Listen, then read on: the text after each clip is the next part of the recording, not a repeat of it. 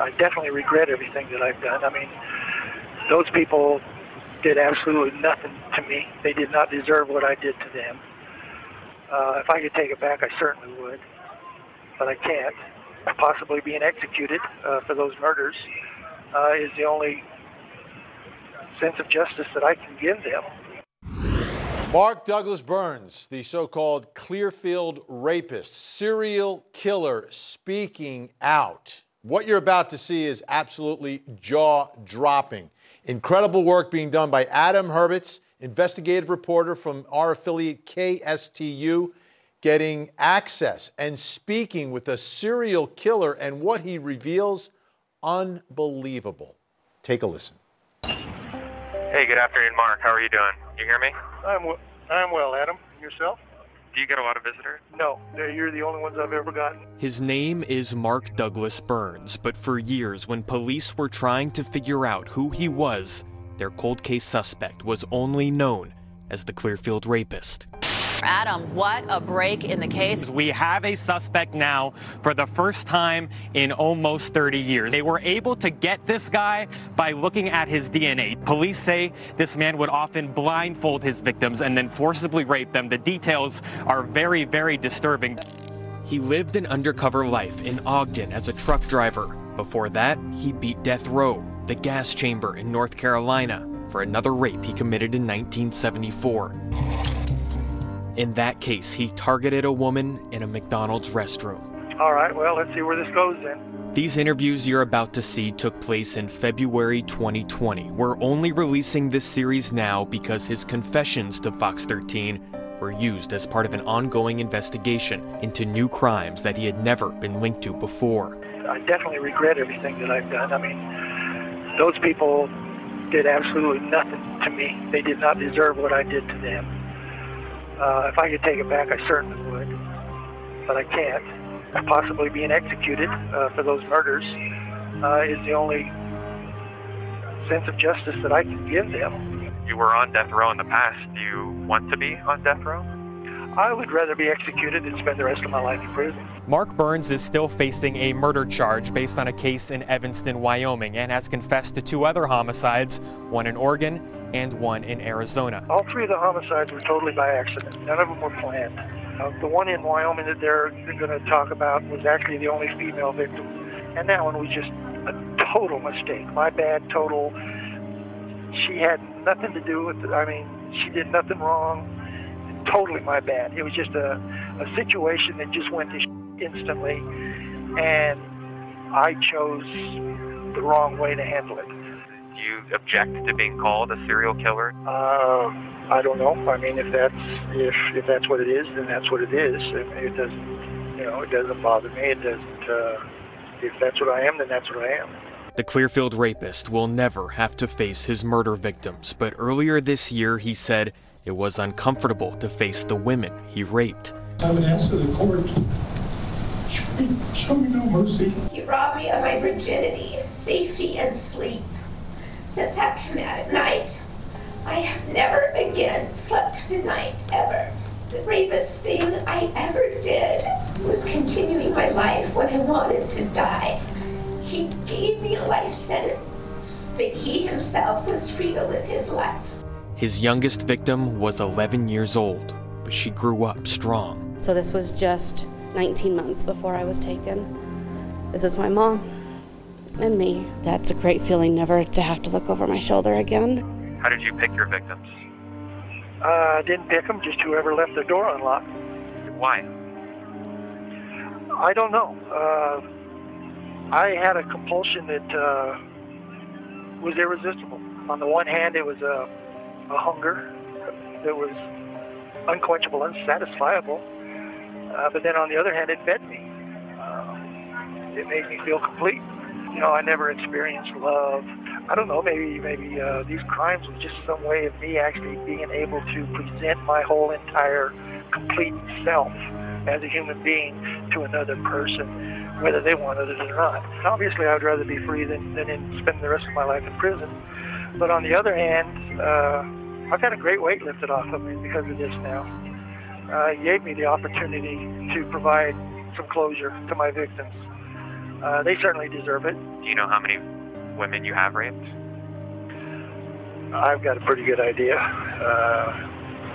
My memory's not as good as it used to be, but I'm not going to get into that now. Burns said he has not committed a crime since 2002, when his desire to fulfill his sick need started to fade. My brain does not function normally. I don't know if it's a chemical imbalance. Maybe I've got an extra Y chromosome. Maybe it's just a loose wire. Up until recently, I've never experienced the feeling of guilt. I do feel regret. I do feel remorse. I do feel sorrow. These are feelings I've never experienced before. I have become what I think is a responsible citizen. I'm a good neighbor. I'm a good friend.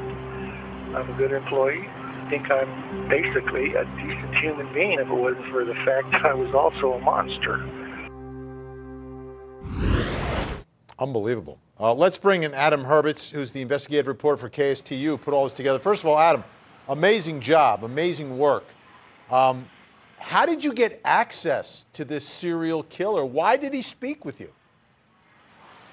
That's a good question, Vinny, and honestly, I wish I had some sort of secret pill or some sort of secret method to gain access to people like that. The short answer really is we put in the request just like anybody else would. You heard him say he doesn't get a whole lot of visitors. I think he already knew who I was based on the fact that we were the first ones to report his arrest late last year, and he also had an idea that we were going to be looking into his past, his criminal history in which he was on death row back in the 1970s. Because of that, this ongoing, upcoming investigative report that we had planned, I think he realized it was in his best interest to talk to us and see if there was anything that might help him. All right, so you're interacting and speaking with someone who is a monster, an absolute monster. But if you didn't know all that information, if you're just having a conversation, just meeting this man, was there anything about him that struck you that was like, oh yeah, there's something really wrong with this guy? Not necessarily. I mean, the neighbors that we spoke to who lived next to him for years, they described him as incredibly polite. That's the same thing that we witnessed in our conversations with him. And he was just kind of a normal, run-of-the-mill guy living what seems to now be an undercover life in this small town of Ogden, Utah, just north of Salt Lake City. I was told that one of his neighbors even had a key to his apartment in which they would go in and check in whenever he would go on these long truck rides as part of his job as a long-haul truck driver. They said he was incredibly neat, very clean, and apparently he had no qualms with people going into his apartment and checking things out. What was the rest of his life like? Did he have friends? Did he do things for fun? Did he have a girlfriend, a wife, children, any of that?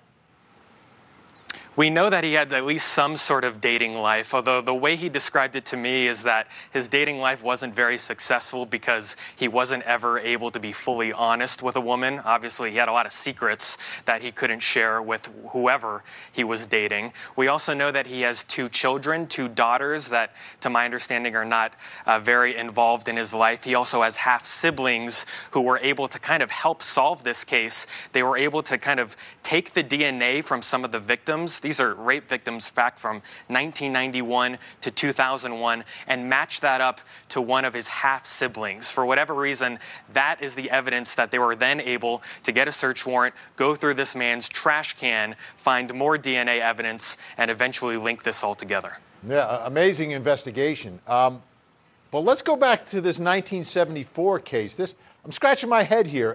How did he... And he was on death row and somehow is off of death row and is free? How do you go from, okay, we're going to execute this guy to, all right, let him go?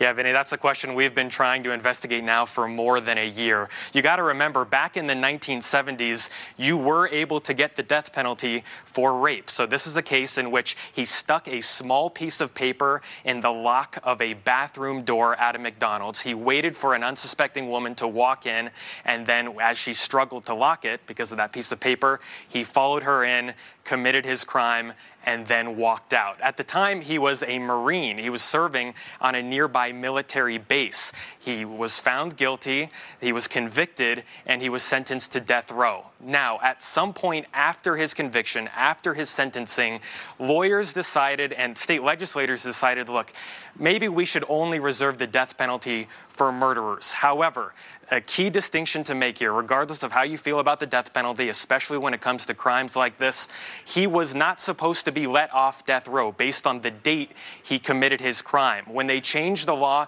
it was only supposed to be for crimes committed after a certain date, and he did not meet the criteria to be let off. So when we asked him, why did they make some sort of exception for you?